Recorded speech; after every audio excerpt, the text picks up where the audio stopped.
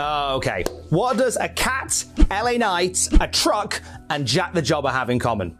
I'll put you out your misery. It's this. This, and I say it with love, is the stupidest title in wrestling. The Ironman Heavy-Metalweight Championship is a peculiar pillar of DDT Pro Wrestling with a lineage as random and as garish as the belt itself. Suspend your disbelief as we traverse, sometimes through verse, through a maddening Matt multiverse.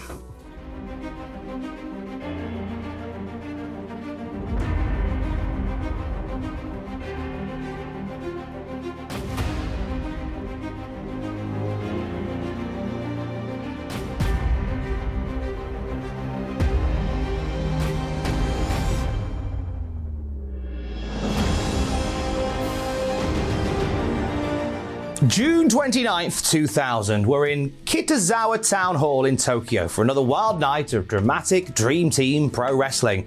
It's about to get even wilder. After winning a tag team contest with the iconic Kikutaro, defeating exciting Yoshida and Fuzisho Karusa, Poison Sawada Black unveiled to the world a snakeskin-bound bit of belt-based beauty. Poison picked his poison, all right. He introduced the world to the DDT Pro Ironman Heavy-Metalweight Championship, a title that could be challenged anywhere, anytime, and by anyone, as long as a referee was present to count the three. As Poison Sawada Black showed off his brand new hardware, he declared himself the first ever champion and welcomed challengers of all shapes and sizes from anywhere at any time. His tag team partner was all like, "Ah, sweet belt, bro. Can I take a look at that?" As Poison handed it over for his friend to observe, he ended up eating it in the face. He got battered with his own belt, did Poison. And moments later, he was dethroned as the Ironman Heavy Metalweight's inaugural champion. What a way to end an inauguration. The snake pelt bedecked belt was a parody of what was happening in the Western world of sports entertainment, as was the modus operandi of dramatic Dream Team Pro Wrestling since 1997. It stirred up, did DDT, a based goulash containing several tablespoons of traditional puroresu, a dash of lucha libre, and several liters of silly bollocks. If you've seen a video of something stupid happening in the name of wrestling, a fight at a swimming pool, or a match on a train, a contest against a blow-up doll, chances are you're either sick and having a fever dream or you're watching DDT Pro. You may be doing both. Just a few months before we were introduced to Poison Sawada's new toy, the World Wrestling Federation mandated a 24/7 rule for the hardcore title, with Crash Holly's cartoon hijinks becoming pretty special highlights of Raw and SmackDown. Seeing WWF holding title matches in hotel rooms and ball pits, and observing valets and backstage personnel scrapping over the Fed's mangled metal, DDT Pro were not going to let their parodical muse out-weird them. Thus, this audacious accolade was born. Poison Sawada Black would regain his glory and become a 7-time Ironman Heavy Metalweight champion over his career, but he'd be nowhere near the most successful gold holder in this Mad Belts book. No, Shinobu and Yuko Miyamoto are the two most successful champions in this belt's lineage, a milestone that they pretty much earned in one night. It was in 2006 where they competed in a Falls Count Anywhere match that saw them cover 15 miles and trade the title 303 times, all in one match. This wouldn't even be one of the strangest belt exchanges. We'll put a pin in that concept for now, though.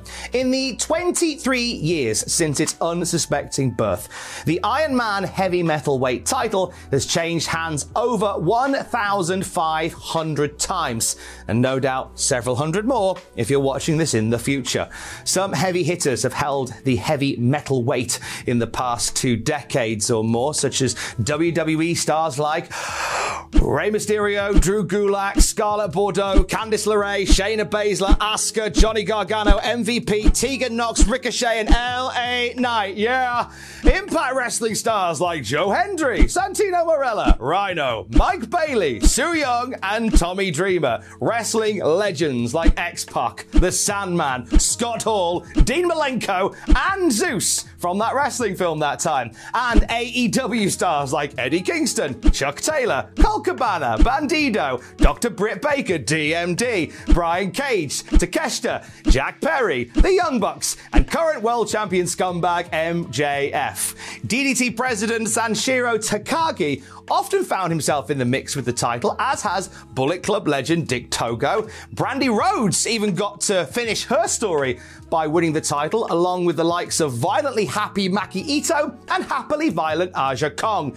It was also the first belt that the late Hana Kimura won at just 8 years old, which her mum, Kyoko Kimura, beat her for just moments later. In the wrestling world, you're never more than 3 degrees of separation away from a former DDT Pro Ironman heavy metalweight champion. In fact, 95 degrees that way is Cultaholic's own Jack the Jobber, who claimed the title for a few iconic moments on 2 iconic occasions. I can confirm that Jack is indeed the only Sunderland fan to win the DDT Pro Ironman Heavy Metalweight Championship, which should definitely award him, at the very least, a framed photo in the conference room on the 3rd floor at the Stadium of Light.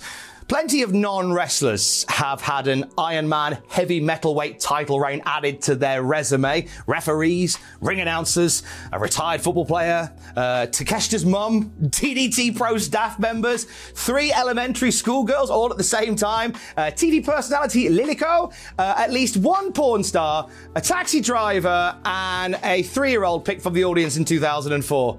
Gosh, a 3-year-old's going to be in his 20s by now. Oh, God, I've never felt so old. This is just a handful, a taste of the humans that held the hardware. But belts worn by fleshy blood bags is so passé. The Ironman Heavy Metalweight Championship doesn't recognize gender, nor race, nor indeed a requirement to breathe. On January 31st, 2003, at DDT's event Sheep, Yoshihiro Sakai successfully retained the belt against Futoshi Miwa. However, he got crushed by a weaponized ladder, and the referee, aware of the unorthodox rules that were pertained to the permanently on the line title, counted Sakai's shoulders to the canvas and awarded the belt to the ladder, marking the first time an inanimate object has won the Ironman heavy metalweight title. The Rungs ran the ring that night, successfully defending the title multiple times and turning back challenges from former champion Saki before succumbing to Ichimaya at the end of the night. Later in the year, Sanshiro Takagi, the president of DDT, lost the title to what record books consider the same ladder, but was encouraged by Takagi, was the ladder, to forfeit the title a short while later. Don't ask me how. It was too late though. Pandora's storage box had been opened. From here, inanimate objects run the world. For example, former champions include a baseball bat, a bowl of curry, a chair, another chair, a pint of beer, Vince McMahon's Hollywood Walk of Fame star, the Big Japan ring truck, a bus, a copy of the Young Bucks autobiography, an iPhone, a stuffed doll, a sex doll, a monkey, a cat called Bunny, and a dachshund called Kokolo. They're just some of the previous holders of the title. And by the way, this will be the only title belt in Kokolo's career. There was speculation that Kokolo, the dachshund, had a private tryout at the WWE Performance Center. And whilst Kokolo had great ring awareness and a firm understanding of the fundamentals, they pissed on William Regal's shoe. The boyhood dream came true, right, when the DDT Pro Ironman Heavy Metalweight title was won by the DDT Pro Ironman Heavy Metalweight title. This came as President Takagi, there he is once again, attempted to retire the random belt, but got blindsided by the belt's biological father, Poison Sawada, and Takagi fell with the belt on his chest, which the referee classed as a pinfall. The 1000th title change saw the belt win itself. That is long-term storytelling, pal. The only thing slightly stranger than the he's, she's, theys, and it's that have held the gold are the ways in which the title has changed hands. My North Wrestling co-commentator extraordinaire, Veda Scott, won the title when she offered Chris Hero a secret elbow striking technique in exchange for the belt. The crazy SKB put the title up for auction, an auction that was won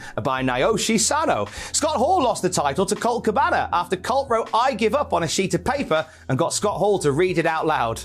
Ryan Nemeth took the Ironman heavy metalweight title from Bunny the Cat by pile driving the cat through a burning table. Not really, he swapped it with him for some dreamies. Everyone's fine. Scarlett Bordeaux gave Rhino the belt in return for an autograph. LA Knight lost the title to Jervis Cottonbelly via tickling into submission. And Yuta Mizumoni won the belt in a game of rock, paper, scissors on a Chocopro New Year's Eve show. Ling Ling failed to crush an apple with her bare hand, which was recognised as a forfeit, and consequently, the apple was recognised as champion. Oh, and remember when I told you about the beer that won the title, that beer? Yeah, well, Yuki Ueno defeated the beer by drinking it, which I guess is a tap out. Bum! One of my favourites of all time, though, was from Joe Hendry at WCPW State of Emergency. Not long after Jack the Jobber won and lost the belt, Joe Hendry didn't want to be part of this Iron Man heavy metal bollocks. So when he won the belt, he threw it in the bin. Consequently, the bin became champion via forfeit. So the bin got the belt. And then Jack the Jobber pinned the bin backstage, like the ultimate opportunist he is. Twice in one lifetime. Get this man in the Stadium of Light, for God's sake, because Sunderland's a massive club. The ridiculous legacy never ends. At time of recording, we've just celebrated the short but sweet tenure of the IWGP Junior Heavyweight Championship, becoming the second belt to win a belt. A belt winning a belt, as we have learned today, is so far down the totem pole of bizarreness that begats this gold. And long may that remain. In this humble Weirdy Beardy's opinion, I think this is a great thing to have around. Because at its core, wrestling is bollocks, isn't it? Come on! In amongst those deep emotional storylines, those heart-wrenching battles of good versus evil, we need a little stopgap from time to time. And the DDT Pro Ironman Heavy Metalweight Championship, and DDT Pro in general, is that stopgap. It's comic relief in a sea of very serious wrestling. The storyline of the Bloodline has been meticulously woven through sports entertainment lore, one that has given us goosebumps and rekindled the fire of wrestling fandom for many. Hangman Page's intrinsically crafted road to defeating Kenny Omega for the AEW World title a few years back was one that touched the spirit of wrestling fans and allowed us to truly get lost in the music that this sport could create. We always want our wrestling to be captivating, well orchestrated, almost cinematic excellence. But sometimes we just want to see a dog win a championship. Or Jack the Jobber pinning a bin. Both are good. Stay safe. Love you. Bye.